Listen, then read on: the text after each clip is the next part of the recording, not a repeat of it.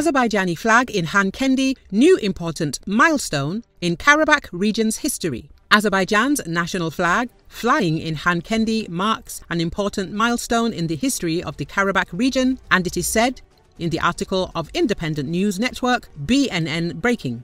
Khankendi is the heart of Karabakh, internationally recognized as part of Azerbaijan.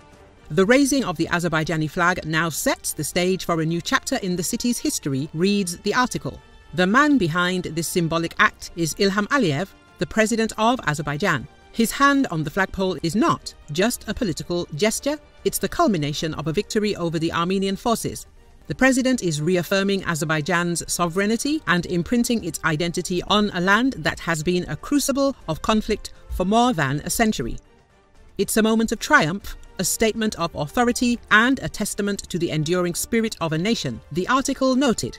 Russian pro-Armenian political scientist Sergei Markedonov said that President of Azerbaijan, Ilham Aliyev, planted the flags of his country in Khankendi, as well as in the territory of Sarsang Reservoir in Tatar district and Agdara. The process of integrating Karabakh into the Azerbaijan state began after the last remnant of the DQR infrastructure were removed. Symbols are the main element of this process.